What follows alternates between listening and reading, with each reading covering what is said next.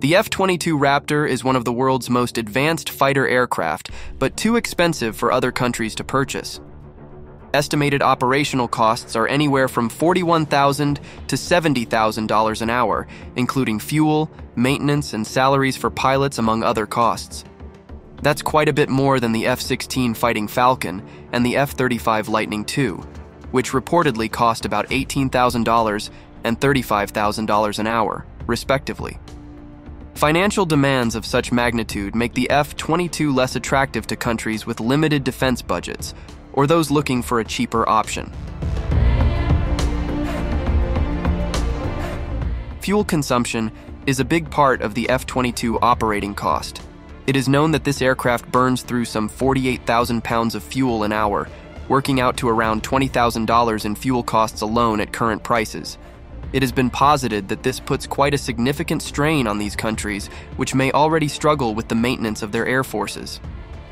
By contrast, most prospective buyers are apt to find better performance to operating economics for not so exorbitant fuel expenses with other modern fighter jets.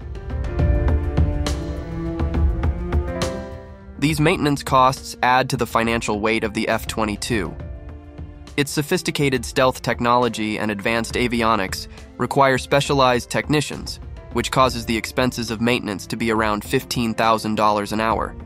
Not only does this add to the cost, but it also requires a solid support infrastructure, which most countries do not have.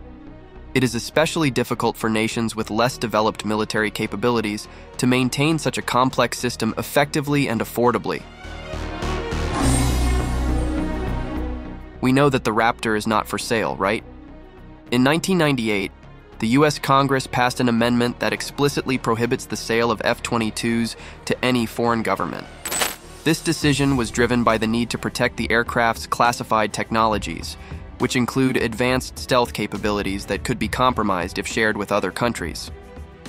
The U.S. government aims to maintain its technological edge in military aviation, ensuring that such sensitive information does not fall into the hands of nations that might use it against American interests.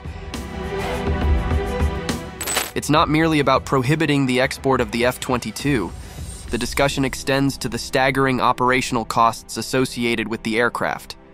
To put it into perspective, the expense incurred to fly a single F-22 for just 1 hour is extraordinarily high, making it a significant factor in its deployment and utilization.